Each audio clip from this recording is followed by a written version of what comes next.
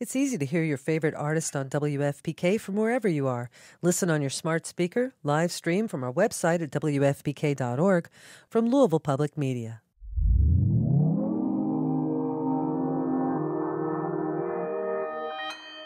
Consequence Podcast Network.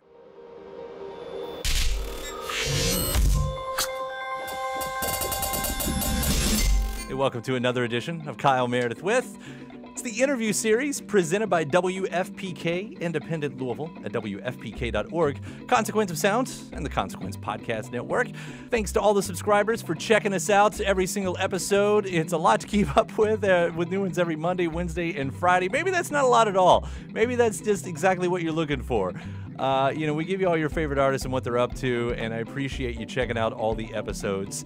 If you haven't given the series a rating, left a review, hopefully you get inspired to do that as well. And if you're not a subscriber, take the moment to hit that subscribe button right now to keep up with us, because again, there's no better way to figure out what your favorite artists are doing than checking this out. And a million other things too, but at least checking this out is one of those million other things. I appreciate it. I'm Kyle Meredith, and today my guest, Evanescence. I'm going to be talking with Amy Lee. Evanescence are currently in the studio working on a brand new record. Now, while they did have the Synthesis record come out in 2017 that sort of reimagined a lot of their catalog, this is essentially their first album of all new material since 2011. It's almost been a decade, so we're going to hear about those sessions. But also we're going to hear about a little teaser they've given us, a cover of Fleetwood Mac's The Chain. It's tied to the video game Gears of War, Gears 5, and its soundtrack. So Amy's going to tell us about the process of how she got involved with that and how it became a full band thing, as well as what she actually gets out of that song. You know, this is a song that a lot of artists cover from time to time, and there's probably a good reason for that, and we'll get into that as well. Of course, when you're talking about Fleetwood Mac, you get to talk about Stevie Nicks, and with Stevie, there's a likeness between Stevie Nicks as the Mystic and Amy Lee as we know her in Evanescence and their stage presence.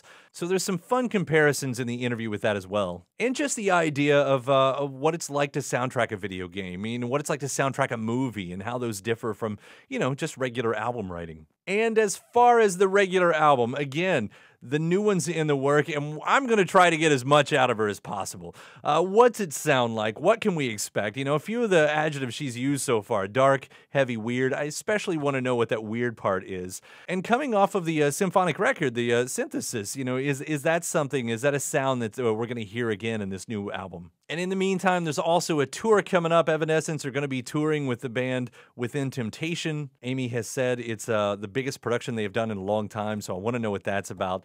So let's jump into this. It's Kyle Meredith with Evanescence. Hello. Evanescence just released a new music video. It's the cover of Fleetwood Mac's The Chain, which is a part of the Gears of War, Gears 5 video game soundtrack. What is it about this song that attracts artists to cover it? There's something about it, right? There is something amazing about it. I don't know. What is it about music that makes us love it? A lot of things. I think the lyrics are really, really beautiful. For me personally, that spoke to me in a way that I could apply to my own life. Like, I feel that it's real and about a real story, but at the same time, it's open enough that I can apply it to real situations in myself. Musically, it's awesome and versatile. And this wasn't, originally our idea to just pick this song. It was what Gears of War was doing. So I heard this really amazing intro, like music bed idea for it, and they wanted me to just sing it just for like a 30-second to a 1-minute clip. And I loved it and was in, but I was like, geez, we can't just stop like that. We have to, can I please get my whole band to do the whole song? Like, we have to do this for real if we're going to do this. And they were stoked on that, and I was so happy because it gave us this excellent opportunity to get in the studio in a rock, like original way, kind of way, which we haven't done in a while. We were in there doing synthesis, working with the orchestra, working outside of our comfort zones, which has been really cool. But, we're gearing up for writing our new record. We've been writing this last year, and we're getting ready to go in the studio now and actually start recording some of it. And this was just that perfect thing to get us in there, working in that way, bouncing ideas off each other, throwing them down, seeing what we kind of sound like, today. We can kind of feel that out on stage, but it's a different thing getting in the studio and really getting that vibe off each other. And we just had such a good time doing it, and it felt so good. I think it gave us a real boost energy and inspiration for the new stuff. I hear a lot of bands that'll do that, like especially when they get into a studio, if it's a studio that they're not used to recording in, like they'll pick cover songs to just get the room sound or something like that. But usually we don't get to hear those songs, cool you know? Mm-hmm. Yeah, I actually hadn't even heard of that, but that's a great idea. You were talking about relating to the lyrics. I think I read in one of your other recent interviews that there was something about this that almost speaks to the divisiveness that's talking in the song. And it's easy with that word. I wondered if you were talking about big picture stuff, like national story type of stuff with that.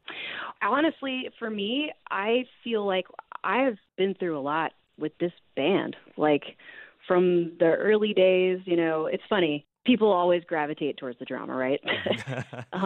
And then very early in our career, like it was very tumultuous. It's not an easy thing keeping a band together. It's a really rare and special thing when you have a band of people together that all are focused together and respect each other and work well together and work like a functional, semi-functional family. And it's been a long road getting to where we're at now. And I absolutely do feel that love for my band and that respect that not only that I have for them, but that they have for me, which means everything to me. At this day, I'm 38. I don't think I could work in a world where it wasn't that way anymore. Life's too short. So, I mean, just for that, like for the strength of it, and to say it in terms too that it's not like, okay, all the problems are solved, everything's perfect.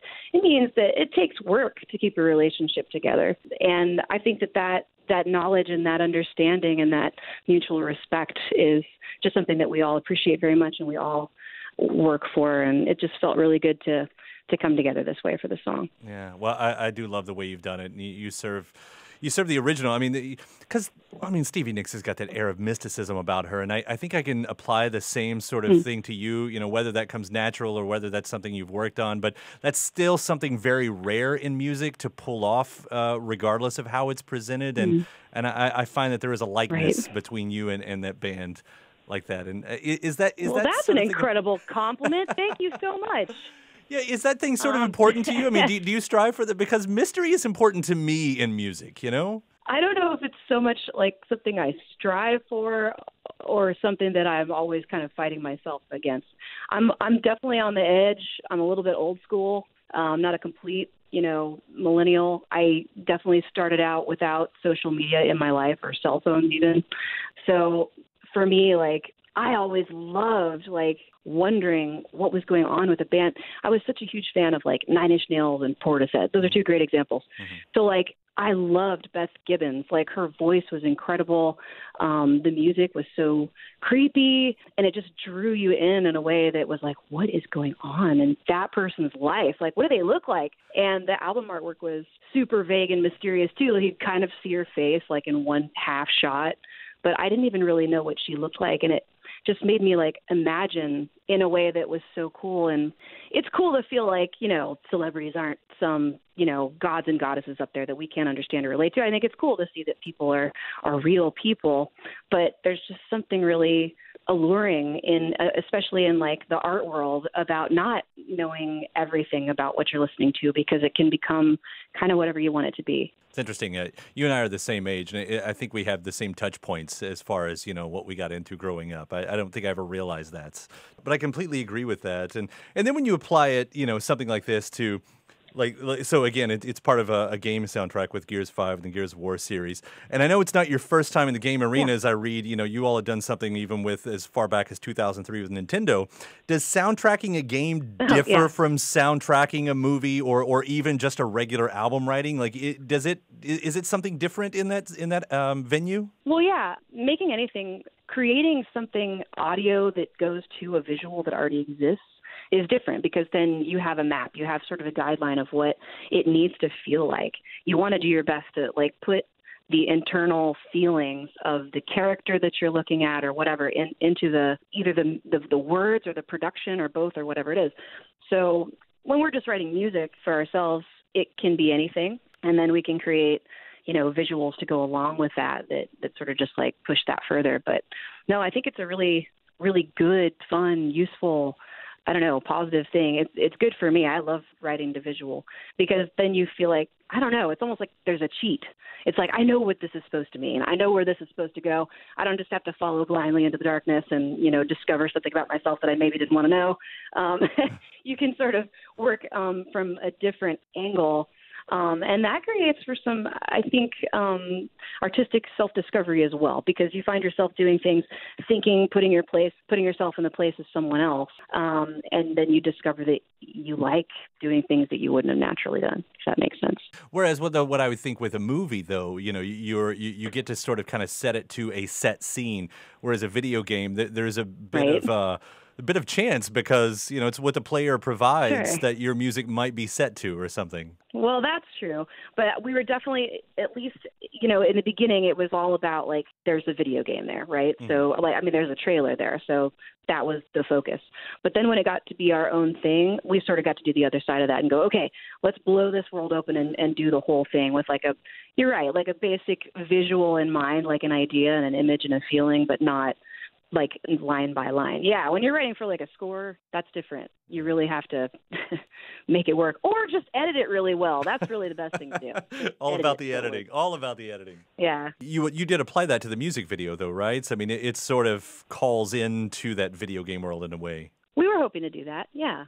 We want to kind of put ourselves in that place, but not exactly. Right. It's got to be a combination between the Gears world and us.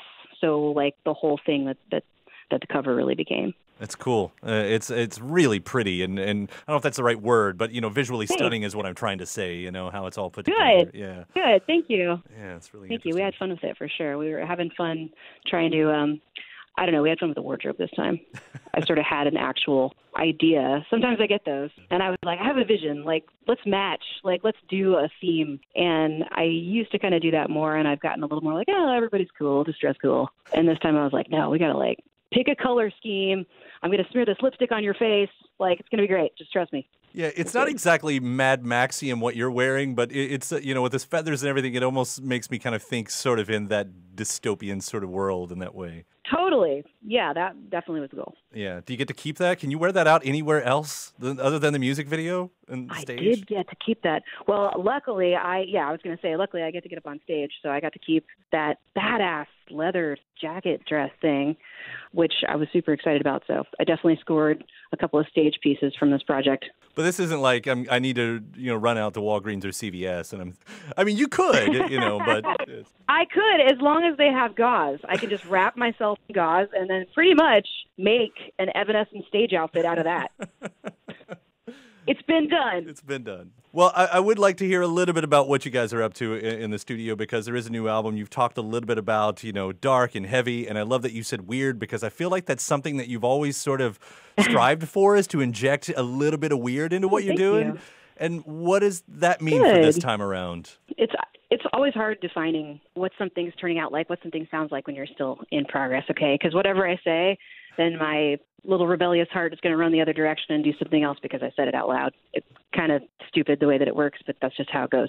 What this is kind of becoming for us is it's been a really long time since we've released a full original album. Mm-hmm. So I think it's important that this isn't so much like a, hey, let's take a step in this other direction totally for the whole thing. It's got to sort of sum us up, It's got to be like the whole picture of what we are now when it becomes complete.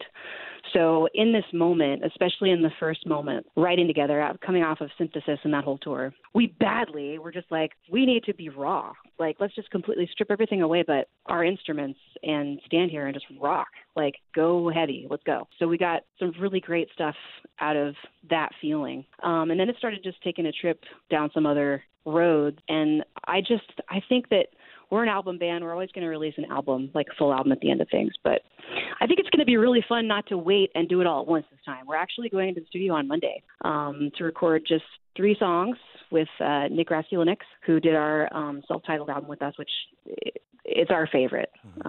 It's the band's favorite album. That's why when you go to our show, there's so much new material. We try not to play the whole thing, but it's hard to help it. So we're going in with him for just a few. We're still actually we haven't quite decided which songs they're going to be. We have a good handful that we're all excited about, and we're just going to get in there and kind of pre-pro it out. Like Nick is the king of like, we get in a room just with nothing, no production, just with our instruments and jam. And he sort of directs the jam. And we go through it and find all the parts, that could be better, and try out all the ideas, switch things around, whatever, really firm them up like, okay, this is the structure of the song that we're going to do. And when we go through that process and really refine the songs, I think it'll just become clear which 3 are the ones that we want to do the strongest and the ones that feel right with Nick. And then we're just going to go and do that and spend the next couple of weeks finishing those. And I don't know when exactly we're going to release the first one, but the plan is to then go, in with another producer and sort of focus on a different side. There's some songs that are very, I don't know how to describe it, a little bit more in the electronic world, a little bit more in the open door, weird kind of mid-tempo world. And there are some that are other side. I don't know. I want to kind of separate all the elements that make up who we are and push them to their extremes. So when you get the whole picture of the whole album at the end of it, which I want to just kind of release songs over the course of the year one by one. And then at the end of it, be like, okay, here's the rest of the album. Now you have the whole thing. But I want to kind of create that feeling. I miss that feeling that true singles used to create when everybody didn't just listen to music at their own pace. Mm-hmm. Like we were all together listening to one song at a time. And I also don't want to make people wait anymore. And I don't really want to wait anymore to play new music. So if we release one here and there as we go, a couple months apart over the course of the year, then it kind of gives us both, Right. We get to keep it fresh, do touring in between. We're going on a big tour in April with In Temptation in Europe, and we're really looking forward to that. And then we can come back again and work on more songs and get the next batch going, and it can all just sort of flow together. I want to scratch every itch, and I also want to and I don't mean that in terms of what people already know and want. I want to scratch my own itches. I really want to do all the things that feel awesome and just put that all out there. I don't know if that makes any sense, but it's fun. We're having a lot of fun so far, and I'm at that point where we just have 2 days, and then we're going to be in there. So I'm cramming to finish lyrics. No, this isn't enough. It has to be my whole soul in every bit. So this is the part where I'm frustrated, and then it all comes together. And I'm like, yes, it was just part of my process. Well, it's always been fun when you do go down those avenues of as you say, scratching your own itches too. Because even coming off the last record with Synthesis, I mean, that seemed like that was really one of those moments. And I had wondered does that sort of idea carry over too? I mean, that synth sound that you explored there, is that something that was just for that moment, or that you needed to scratch, or does that come along? I think it comes along, but it not sort of like what I said, in its own place. Mm-hmm, mm-hmm. I don't want to do an album that's that. Synthesis was such a beautiful direction for the whole concept, for the whole thing. It was really unique for us. And that is a part of us, but it's just a piece. So that piece will still fit into this puzzle, I believe. But it just won't be the theme. Right. You mentioned the tour too with In Temptation come along. You said this is a bigger production to this tour than you've done in a while. Can you give anything away about that? What can we expect? I can't because we're actually we're fully in the creative right now. We have an amazing production designer that we just started working with named Sooner. She's incredible. So we've had the preliminary discussions about all the creative ideas, and now she's off actually trying to put that together. So I have nothing to say other than it's going to be awesome. I'll take that. That's something. I believe you. I look forward to seeing the show too, with this tour and everything. And Amy, I really, really appreciate you taking the time to talk, and looking forward to the next record. And in the meantime, The Chain sounds fantastic. Thank you for that as well. Thanks a lot. I appreciate it. Thanks for taking the time. No problem. It was a pleasure talking to you. All right, take care. You too. All right, bye. And my thanks to Amy Lee. Evanescence, the cover of Fleetwood Mac's The Chain, has its own video that you can find out there. And, of course, the single is available on all the places that music is available. Looking forward to the new album, too. And check out the tour dates. Again, the tour dates are on tour with In Temptation coming up. So definitely see if that's stopping in your area. And a big thanks to you as well for checking out the episode. Again, hopefully you got inspired while you're sitting wherever you're listening to this. A place where you can leave a review or give the series a rating. Those are always huge helps right there. Or leave a comment in the comment box. And whether it's about the interview, whether it's just about the series, or you want to say hi and where you're listening from. Always love hearing from you all. Thank you for that. If you're not a subscriber, you can do it anywhere you get your podcasts from. That includes iTunes and Apple Podcast, Spotify, YouTube, Acast, Stitcher, Podchaser, any of those places. Just type in Kyle Meredith with and subscribe. And we'll send 3 episodes a week straight to your eardrums. After that, head to WFPK.org. That's where I do a show Monday through Friday at 6 p.m. Eastern. It's an hour full of song premieres, music news, anniversary spins, and bonus interviews. Again, that's WFPK.org. ConsequenceOfSound.net has your music and film news. You can also find me on social media, all the platforms, at Kyle Meredith. And that does it for another edition. I'm Kyle Meredith. I'll see you next time.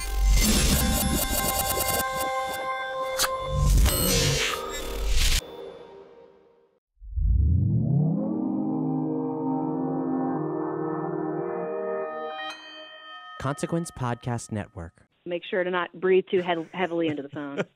I mean, if that's the persona that you want to obnoxious. give, that's fine. Dude, I worked a long time to not make it like that.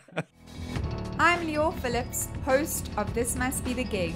We're a weekly podcast that documents everything about the world of live music, speaking with choreographers, costume and set designers, the people who run beloved venues and festivals, and, of course, speaking with musicians about that one gig that changed their lives.